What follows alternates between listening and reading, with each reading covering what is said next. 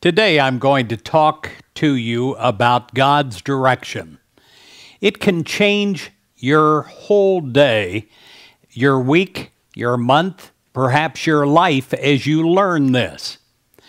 It is releasing your grip on your will of what you want to happen and only want to happen, and letting God take over and letting the good come into your life. So I ask you to join me this day in full awareness of the divine instruction and direction that God will give you. May you be uplifted in this realization. And it is an uplifting thought that you wake up and you don't begin the day alone. You begin the day with God. Now, this means that you do not become upset if some plans change during the day. All is in divine order.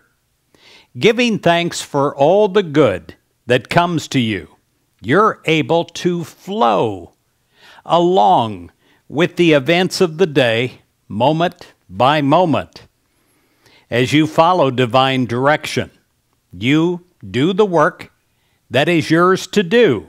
You do it to the best of your ability.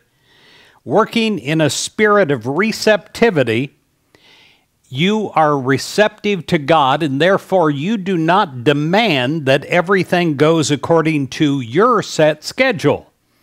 You plan your day using wisdom and good judgment, affirming that God is directing each decision along the path of growth and unfoldment.